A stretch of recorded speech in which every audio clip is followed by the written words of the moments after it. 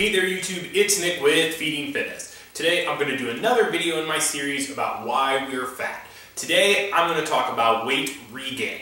Because this is something that definitely contributes to people being overweight and obese. Lots of people who struggle with obesity have lost weight at some point in their life. I think they say, I don't know the statistic, but there's a huge number of people that will report they're actively trying to lose weight or they have tried to lose weight. And again, many of them are successful, at least at first, in losing some weight. The problem is the vast majority of people will regain all of the weight they lost. It is the odds of losing even 10% of your total body weight and keeping that off for just a year are not very good. And when you think about it, if your ideal weight is 180 pounds and you weigh 300 pounds, losing 10% of your body weight, 30 pounds, still puts you at obesity. And even just doing that, the odds of being successful are very low. So weight regain is definitely a problem. So what good is losing all this weight if you're doomed to put it back on? So how did I prevent weight regain? I am many years post losing over 100 pounds. So I feel I have successfully prevented weight regain. Sure, it could happen at any point down the road, but I feel like the longer out you are, the better chance you have of making your weight loss permanent. What are some factors that contribute to weight regain? First, let's talk about some of the things that aren't so true. People will always claim these factors, and we'll explain a little bit about why they're mostly BS. All right, a lot of people will say after they lost so much weight, their metabolism crashed, or they ate too few calories, they damaged their metabolism, and then they regained the weight because even eating very low amounts of calories caused them to gain weight. This just doesn't happen. There's no proof that this happens. Your metabolism doesn't get damaged from losing weight. But if you go from 300 pounds to 200 pounds, yes, you're going to have to eat less to maintain your weight. When I weighed over 300 pounds, I could probably eat 4,000, 4,500 calories to maintain my weight. When I lost 100 pounds, I couldn't do that anymore. At 200 pounds, where abouts I'm sitting now, I'll maintain at 3,000 to 3,100 calories. Yes, you are going to have to learn to eat less the rest of your life. You're never going to get to a point where you'll be able to eat like you did when you were obese and be healthy. Just throw that idea out. But the idea that you've somehow damaged your metabolism and that you have to exist on very low calories, there's just no science there. Sorry, it's not true. What in reality actually happens is people will lose a lot of weight eating very low calories, and then when they start to regain and blame it on their damaged metabolism, it's really inaccuracies in calorie counting. They're eating more than they think. They were eating more than they thought when they were losing weight. That's so many times the answer is you're eating more than you think. I really can't stress that enough. But that is not really why you're regaining. Now, here are some reasons you actually are regaining your weight. Your diet was not sustainable, and you had no exit strategy. So, sure, it's okay to use tactics, especially initially, to lose weight that you can't keep up with for your entire life. People will often say, oh, when you try and lose weight, you've got to do something sustainable. Well, yes and no. When I first started dieting, my plan was not sustainable. There was no way. I was eating very few calories. I was doing a whole lot of exercise. Eventually, I was not going to be able to keep up with that. And to start off, I'm going to say that that's not the worst thing in the world to do. There's actually some research showing that those who have an initial rapid, large weight loss will ultimately be more successful in keeping weight off and losing more weight than people who go the slow and steady route. That being said, you must have an exit strategy. At some point, you have to have a plan to transition from what you're doing to something that is sustainable. And I did that.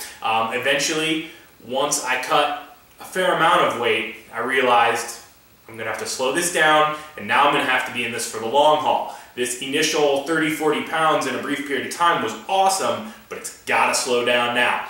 And that, I think, is key. When you have your exit strategy built in, you're gonna be able to sustain your weight loss. So, if you're going to do something like low carb, or you're going to do something like, create a huge caloric deficit, definitely make sure you have a transition plan. Don't, my goal is to lose 50 pounds, and then when I lose 50 pounds, you can't do that. You have to have that exit strategy. You have to know exactly what you're going to do when you reach your goal, or sometimes long before you reach your goal, and you just have to be ready.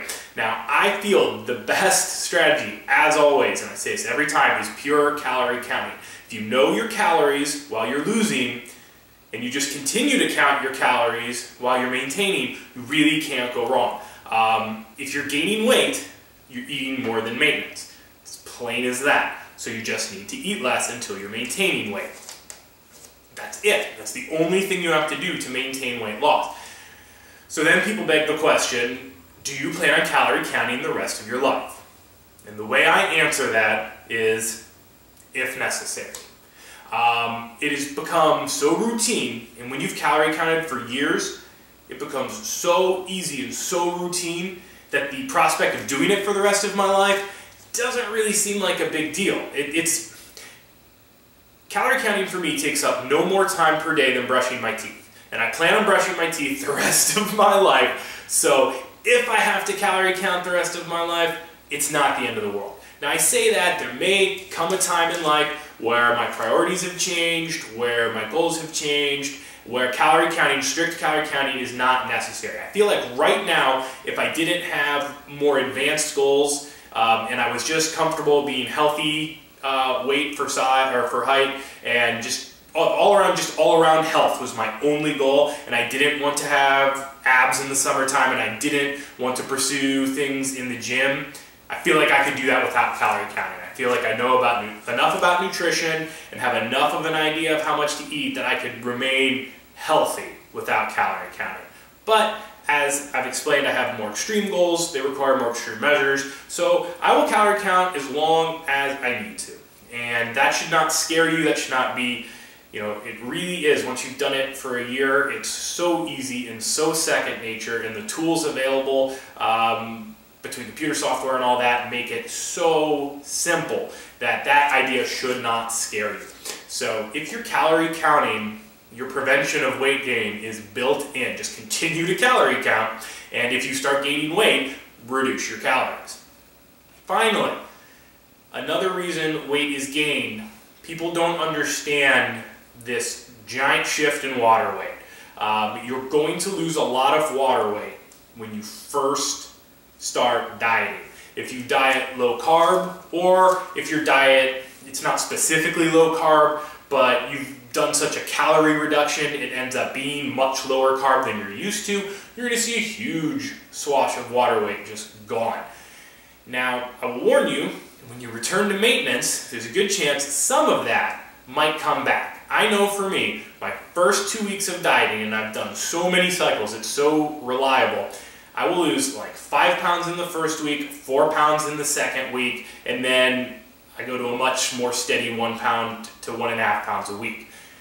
That 9 pounds in the first 2 weeks, it's right there waiting for me as soon as I switch back into maintenance. So if your goal weight is a certain number, you may want to overshoot that by a little bit, knowing full well that when you make this transition into maintenance, you're going to gain some weight. I always say the first 2 weeks after you change your diet around, forget it, throw it out. What happened really doesn't matter. It's what happens after that that's much more important, because that's about the time it takes for your water shifts to balance out. So that's also part of the weight gain. If you have a small amount of weight to lose, if you only have about 20 pounds to lose, this makes it even more difficult because your water weight shifting might be 25, even 50% of what you plan on losing. So you have to take that into consideration when you're doing your weight loss. But ultimately, the only reason we're going to regain any weight post-weight loss is if we eat more calories than we burn. Period, period, period. There's nothing more to it.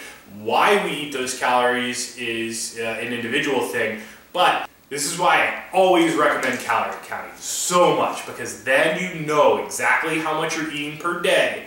So if you're gaining, just roll back calories. It makes it so easy to know where you're at all the time. But that is it for this video. That's why you regain weight. You're eating more than you're burning. It's always that. So if you like the video, do give it a thumbs up. Subscribe to the channel if you haven't already. Questions, comments can go down below or over at Facebook at facebook.com/feedingfitness. And I'll see you guys next time.